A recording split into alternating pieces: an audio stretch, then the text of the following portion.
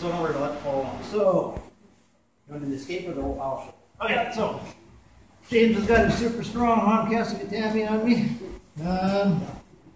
This way. Okay, so look, you can just kind of stand up and get wherever you can see. So what happens, what I want to do here in this case is try and get my head underneath that arm. So notice I'm facing towards him, I'm not laying flat because this is bad. Here. So I'm going to move a lot. When I start feeling the gallagher, oh sorry, is that your bad one? Oh, I grabbed the wounded bit. Okay, I'll try to grab the wrist. I would grab the elbow, but I'm going to take his arm and I'm going to try and push over the head. And then I'm just going to push away, shrug my shoulder out, then get under.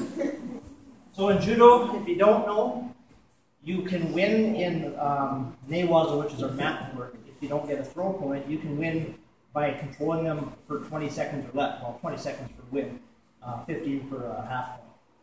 So I don't want to be on the bottom for very long. The whole point is if you're in that position to not give up, but to keep trying to do something. So we did the Hon-Kesa, which we'll review later. But we want to do the escape from that right now. So you guys need to see it again one more time, maybe? I'm going to pull somebody else, not a bum elbow.